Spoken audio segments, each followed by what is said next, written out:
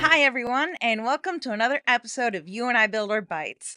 In our last episode, we introduced the Next Experience Developer Tools Chrome extension and walked through the installation process. Today, we'll focus on the Inspector tab, diving into its features and demonstrating how it can supercharge your troubleshooting efforts. For additional links and resources, check out the article linked here or in the video's description. Let's get started. Let's go ahead and access the Inspector tab and take a look around. We're going to start by opening your ServiceNow instance with the Next Experience UI enabled. And on a Next Experience page, we're going to open up the browser tools, however you do it on your browser. And we're going to go ahead and open the Next Experience Inspector tab. Here we see the home screen, and you'll see several tabs here that we're going to go over. First, we're going to start with the Home tab. This is a quick dashboard that provides an overview of active components and events on your page. The total components and total event cards will always show, but the rest of the health indicator cards will only be visible if there's related issues on the page. Each card has a title, a count of some type, a question mark icon that when clicked opens a modal with a description of the health indicator, and a details button that navigates to the respective tab with the indicator filter applied. The component's health indicator accordion shows metrics like the total number of components and their configuration health. It also highlights any misconfigured or missing components for easy troubleshooting. Some example component health indicators can include things like broken selectable properties, components with the same ID, a component state getting too big, and excessive DOM depth. If you want more information on what any of these means, you can click on the question mark on the card, or you can check out the documentation linked in the article. Now, the Events Health Indicator accordion summarizes event activity, including the most recent triggers and active listeners. It's great for spotting patterns or diagnosing event-related issues. Other examples of event health indicators can include undelivered events and events that took too long to process. Again, if you want more information on what any of these means, you can click on the question mark button on the card and check out the modal, or check out the documentation linked in the article. This tab is basically perfect for getting a snapshot of your page's activity before diving deeper and doing further research. Now we start with the Components tab. Think of this as the map of the page. It shows you all of the components in a component tree, giving you a hierarchical structure of your page's layout.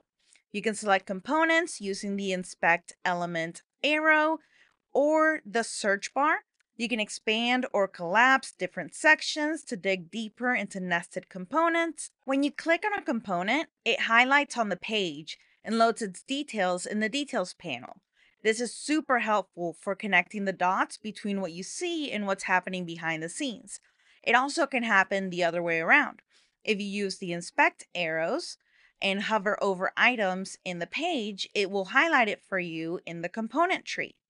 Now, when you click on a component in the component tree, the Details section pops open, and it's divided into 4 tabs when you select a component. We can see the component properties, the component state, the action handlers defined for the component, and we can also see a log of all actions that have been dispatched by the component. If you want to copy any of the information here, you can either do the content level copy right here, where it will copy the information of this array, or if you want to copy all the information in a tab, we have a tab level copy button up here that you can select. Sometimes for properties that are selectable or computed, you might have the ability to edit the values straight from this panel for testing purposes. You're able to tell them apart right here by hovering over them. It'll tell you double click to edit.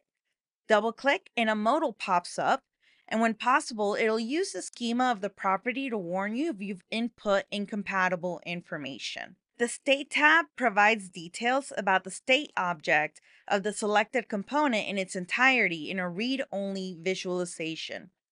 The Action Handlers tab shows all related action handlers, and the Action tab shows all the dispatched actions that were dispatched by the component. Here you can dispatch new actions or clear the actions list by using these menu items up above. Please note that the component ID and the action name are all required fields, but the payload, meta, and is action type checkbox are not required. Next, let's go ahead and look at the Events tab. This tab tracks every event that's happening on your page. It's displayed inside of a header and a content section. You can filter by event type, you can view event listeners, and analyze their interactions. The header section up here displays the total number of events, net new events since you opened this tab, and also when the last event was fired. It lets you dispatch new events by clicking the dispatch button right here. It lets you filter for events using the filter or the search bar. And then the content section down below is split into two parts: the log of events on the left and the events details on the right. Each row contains the action type, the component name, the time of dispatch, and the duration of the action and the action chain. These last two are only available on instances that are on Xanadu and above. Each row also has a copy button that copies the action data and a dispatch button for user actions that opens a modal with the action data of that particular action pre-filled and ready to be dispatched by clicking on the dispatch button. The Logs tab provides a real-time feed of console logs, errors, and warnings. This is great for spotting issues as they occur. Something important to note before we get started looking in here is that some client logs will require your instance to be at least on Xanadu, while the server logs will require you to have the admin role on the instance in order for them to populate. You can check documentation in the article for more information on what common error messages this tab can throw and what they mean. You can filter by source. Here we have the server side in a little cloud, and we have client side logs with a little browser. You can also filter on the severity. And these are the same logs that appear in the Glide Session Debugger for your server logs. They are backend server logs, and they're going to come with a timestamp, a message, and a transaction ID. All of these logs will be identifiable by their source. Their component values will all be set to server. As far as client logs are concerned, these are the logs emitted by components. Each client log will include a timestamp, a message, and a component name. And finally, the Traces tab. It provides a way to view spans generated by both the front end and back end all together. Your tab might be empty when you first load it, and tracing for the back end is not turned on by default. When an instance does not support tracing, which is true for any instance on a version prior to Xanadu, it will let you know with an error message at the top. Here, you can filter for front end or back end spans, again, using the cloud and client front end and back end filter icons. You can filter by values, or you can clear the tab of any information by clicking the Clear Trace button. You can also check out a waterfall view by clicking into one of the traces, which is where the length of each bar is going to show you the timing of each trace. They're all color coded to differentiate between front end and back end, and you can really drill down for more details.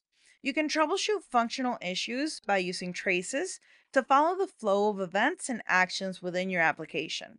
Traces provide a detailed timeline of function calls, network requests, and state changes, which will help you pinpoint discrepancies between expected and actual behaviors, which all lets you identify where a failure occurs, which will help with accurate diagnosis and resolution. And that's it for this episode. Today, we explored the full range of features available in the Inspector tab of the Next Experience Developer Tools Chrome extension.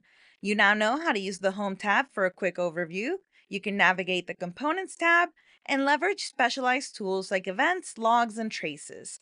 In our next episode, we'll dive into the Profiler tab to uncover how it can help you analyze and optimize page performance. Thank you so much for watching.